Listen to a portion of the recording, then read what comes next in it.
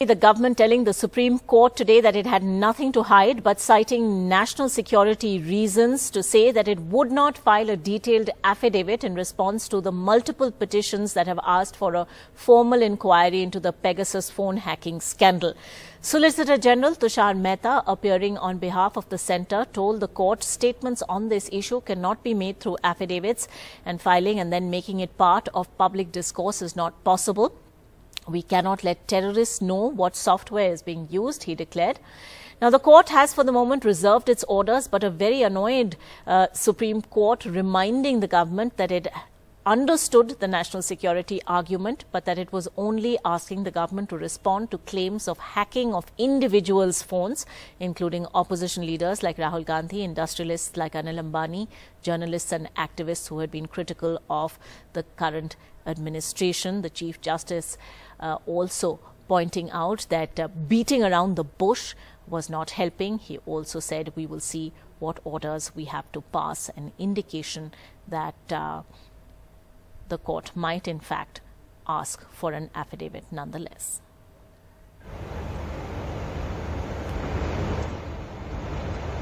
Well, yes, so this is in some ways a sort of turnaround for the centre in terms of the fact that it got at least two different time windows to file its affidavit. Once in the month of August when the hearing had taken place and the centre cited national security. Despite that, it was given at least 10 days to file an affidavit on the matter. Then when the next hearing was supposed to take place last week, it then again sought time to file its affidavit, and today it said that it can't file an affidavit because national security and national interests are involved. It is willing to form a committee. This committee would have experts that would be absolutely independent, would have nothing to do with the government.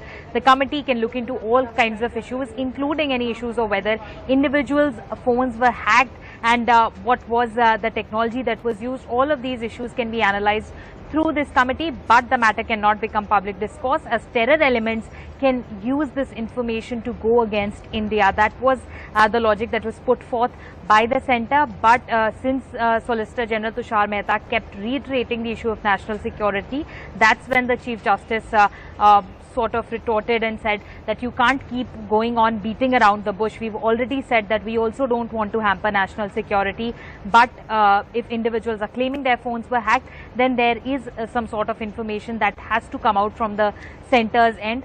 But because the centre wasn't willing to file an affidavit, finally the Supreme Court has reserved its interim orders in the matter, which will be announced within next 2 to 3 days. However, the Supreme Court has given liberty to the government that if it changes its mind and decides to file an affidavit, it can approach the Supreme Court in the meanwhile.